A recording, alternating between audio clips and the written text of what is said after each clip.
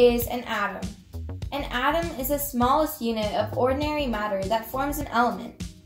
Every liquid, gas, solid, and plasma is composed of atoms.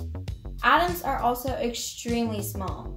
For example, take a single grain of sand.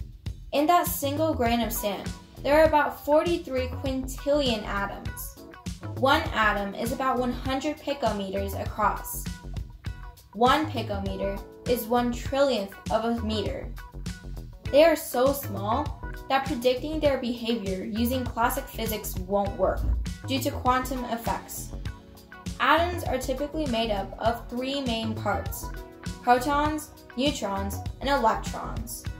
Protons are positively charged particles, neutrons are neutral, uncharged particles, and electrons are negatively charged particles.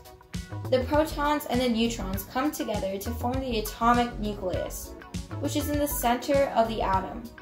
More than 99.94% of an atom's mass is in the nucleus. Then comes the electrons that orbit the nucleus.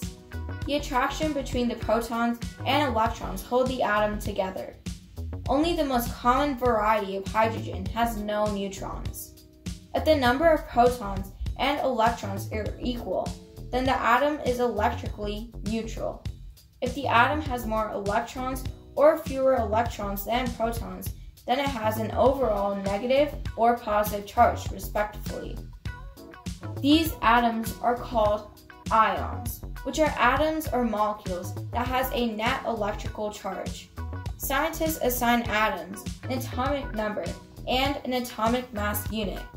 The atomic number is the number of protons present in the atom.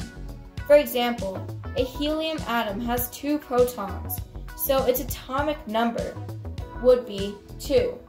Now, add the total number of neutrons to how many protons are present in the helium atom, and you get the atomic mass unit. In our case, our answer will be a mass of 4 AMU. Electrons have almost no mass and are excluded from AMU calculations. If you like this video, please like, share, and subscribe.